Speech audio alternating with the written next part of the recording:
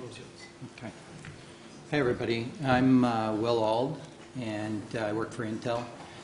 This work here was done mostly by Shantao, who's a member of our team, and I'm presenting for him. The idea here is that we would add the capability of doing an HVM Dom0, so a hardware-based Dom0, hardware VM-based Dom0. So what I want to cover in this is a little bit of history, why we are where we are, why we are interested in doing a hardware-based virtual machine for Dom0, some of the technologies and what we would like help with and that kind of thing. This is kind of the standard, a standard representation of the Linux Zen hypervisor, where you've got the hardware at the bottom and the hypervisor and the domains up above, where the Dom0 here, the special domain, is at the beginning. It's a paravirtualized domain, and it has the kind of the back-end drivers here that connect with the other domains and services them. And then up in the yellow part, that's sort of this isn't entirely the right thing, but that's sort of a ring 3 kind of area where the management and control software is. The other types of, the rest of these are all kind of Dom0, the user domains, and they come in a number of varieties. You've got the paravirtualized as well as the HVM, the hardware-based, and they can be multi-threaded, multi-core, the SMP, or a regular single core. Can't look up there, it's too high. Anyway, so a little history here. We've had, trying to have Zen and the Linux OS work together. We've had a lot of problems there. A lot of pushback every time we try to get things into the kernel, to support Zen. And largely the kernel community feels like this is just kind of an added tax on them. So because of that, they're not that interested.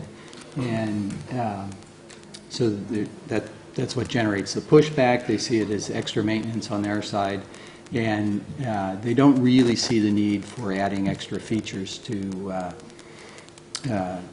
things like the Zen RAS and that sort of thing, which would be important for Zen, but really a no-op for the Linux community.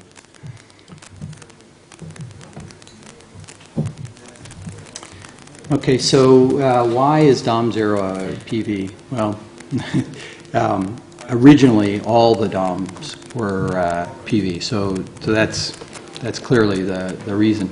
But a big part of why that's the case is that the CPU architecture just didn't have what it took to do a natural virtualized environment, something that's straightforward, and because of that, the Zen project looked at doing something quite different than what's done in other places like the IBM work, where it was all paravirtualized. Then even after the VTX came out in about 2006, it was still not performant. So a lot of the memory you had like the shadow page tables and stuff. That all took up a lot of your performance, and because of that, there wasn't a lot of impetus to move forward and convert over. So in response to those kinds of situations, the Dom0 was paravirtualized, and it remained paravirtualized.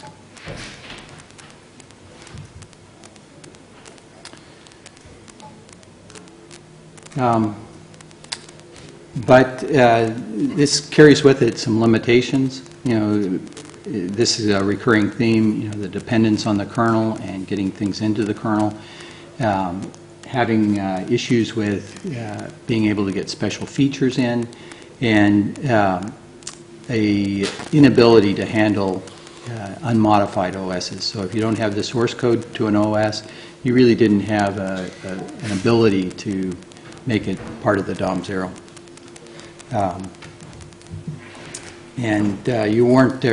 You aren't able to leverage the performance improvements that you get from hardware.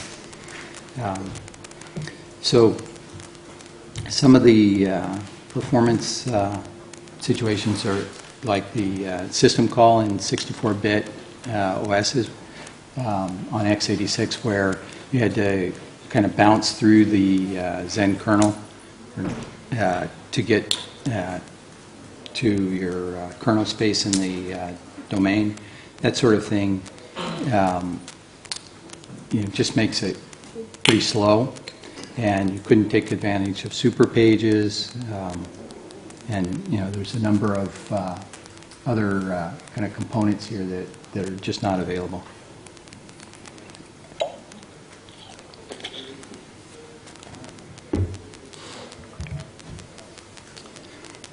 So as the processor architects came on with improved hardware, this is both ourselves and as well as AMD, we really improved the hardware capabilities. This is both in the area of the CPU that we had originally, as well as in the memory and I/O, and the also the interrupt space. So, filled the holes originally with VTX, and then later, we came in and had faster paths for like the control registers, the APIC connection. We added the memory virtualization with EPT and things around that, and then the I/O with the pass-through and SRIOV. And then also the interrupt handling improvements. So all of those things really helped out quite a bit if you were using them. If you're using PV, then you didn't really see a lot of that. So for the goal here for the Dom0 in HVM, we really want to remove some of those limitations and be able to leverage these BT performance and flexibility things.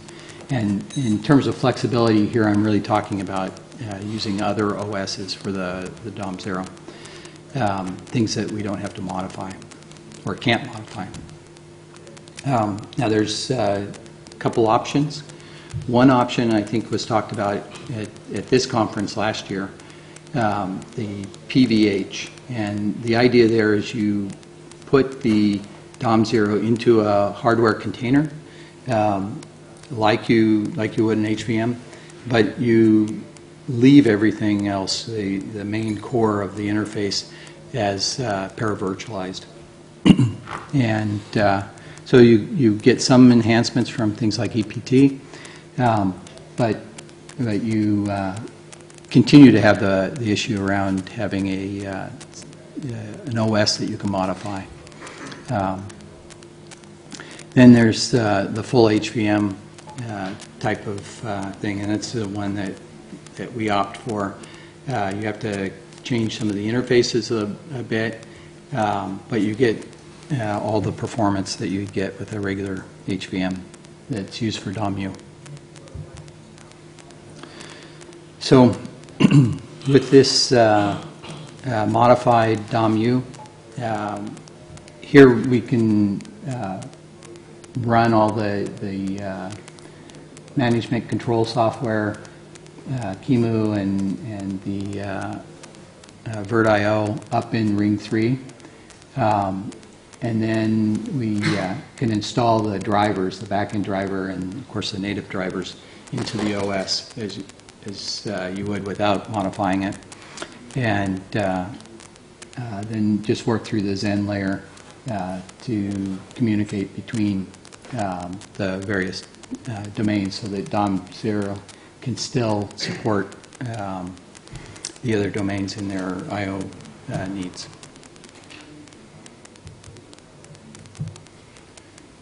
Okay, so some of the benefits, you can use any OS. You don't have to have a specific OS with source available. You don't have the issue around the 64-bit system calls. And you remove the issues around dealing with the Linux community and getting things into their kernel. And then you are able to add in some use cases. And actually, this bottom one is, I think, pretty interesting. It's actually not a change in any technology. It's more of a user experience kind of thing, where you can install Zen almost like it's a Type 2 hypervisor, but it remains a Type 1 and stuff. It just has more of a user feel as if it were Type 2, in that, you know, it's more, you just log into your system, you install it, maybe reboot, and you're done. And it's quite different. So how do we make this HVM work? We use pretty much the same infrastructure that we're using for Dom0 today with the HVM. It's all the same for the CPU virtualization. The memory virtualization uses the EPT and gets the advantage of super pages. In terms of the I/O, you've got VTD to do the pass-through, and by doing that, you eliminate a lot of the VM exits that you would get, you know, trying to talk to the hardware. And then the interrupt virtualization. This is an area that's a little different. The I/O APIC is controlled by the Dom0, and then Dom0 gets a local virtualized APIC, and the hypervisor owns the local APIC, the physical local APIC. Now, to support things like Windows, we need to use boot sequence for EFI, and I'm not going to go through the details here. I don't fully understand them all myself, but they're there if you want to kind of glance at it a little bit. That's interesting.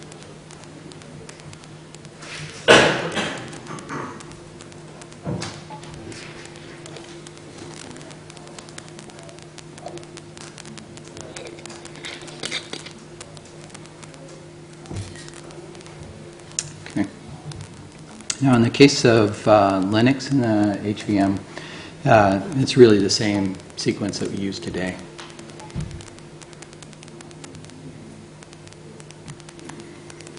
So to support multiple domains, or actually what I'm talking about here is multiple OSs as Dom0, you know, we need to have QEMU there and ready to go. We need to have the PV drivers supported. And, you know, in the case of Linux, we've got, you know, these all in place and working. In the case of Windows, it's not all there yet. You know, we still need the userland tools, libraries, ported over and working, and also QEMU needs to be completed. This is the Zen QEMU portion. And for the backend driver, we're using this VirtIO.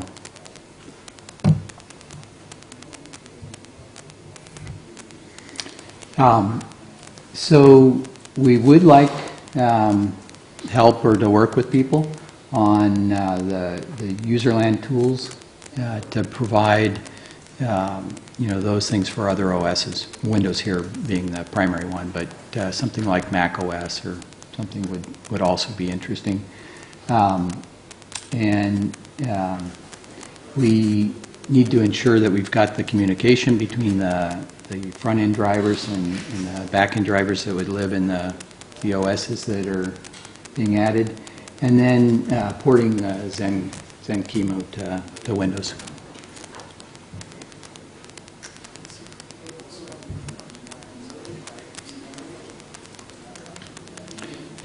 So the takeaways here, this enables us to use unmodified OSs, so it opens up the space there quite a bit, particularly for Windows, but Mac OS as well. It's an addition to the Zen project. It doesn't remove any of the current capabilities or change that, so that remains as it is. And it resolves some of the limitations that exist currently. These are performance and not being able to deal with unmodified OSs. And then it adds some usage models that we talked about, things like using Windows as Dom0, creating a trusted execution environment, or the type 2 user experience that you might get while remaining with the type 1. And that's it. So how do you handle things like ACPI power management, where it then relies on a Dom0 in order? Guys, we're going to have to, because this is recorded, if you don't use the mic, it's not going to be recorded. So how do you handle things like ACPI power management, where Zen relies on a PV Dom0 to interpret the ACPI information and pass it down to Zen? So actually, I don't have an answer for that. I don't know the answer.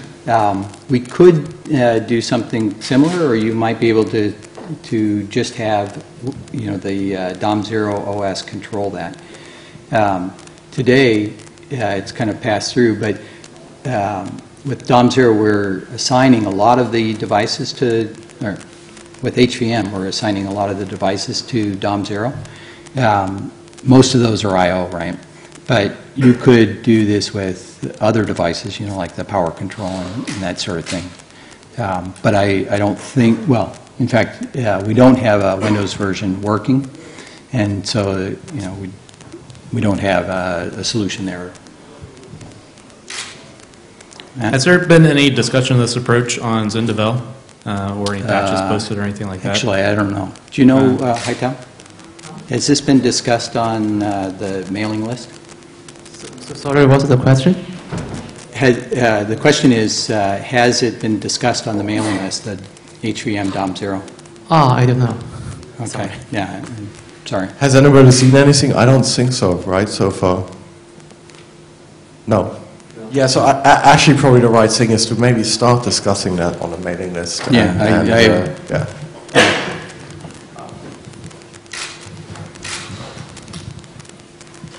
Can you go back to the graphical overview thing? I just wanted to take a look at that for a bit. I may have questions later.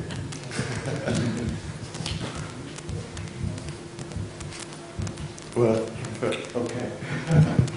In the window row before, you listed Virta.io as backend, but at the same time, I seem to recall that you had ported like Sandbus, Grantable, these kind of things to Windows. So at that point, why not have normal PV backends?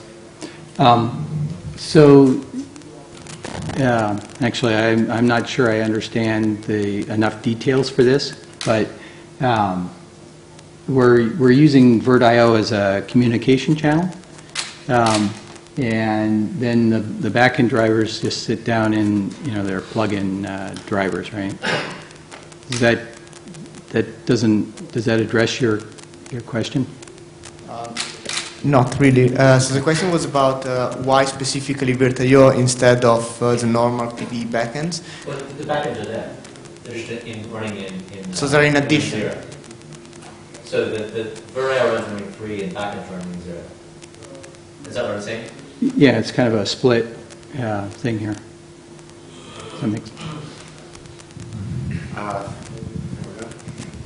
Have you done any performance testing on this model with, Actually, for this talk, right, we were trying to gather the performance data, and we just didn't have time. So any leading indicators, you know? I haven't seen them.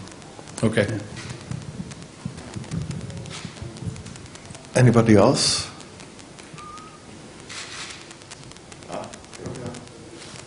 I'll let someone else go first. Here we go.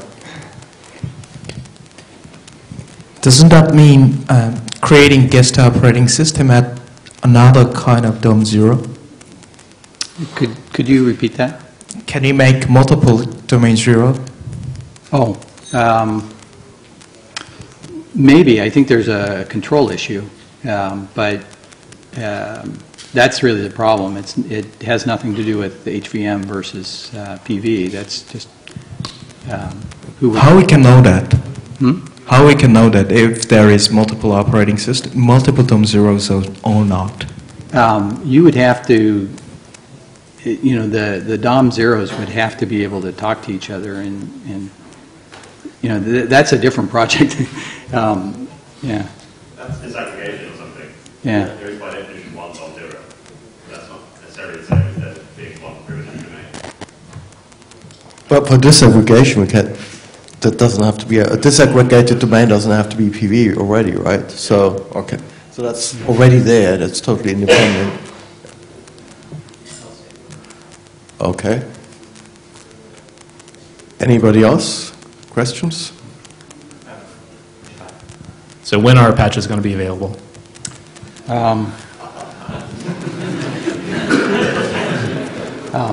So I don't know the answer to that either.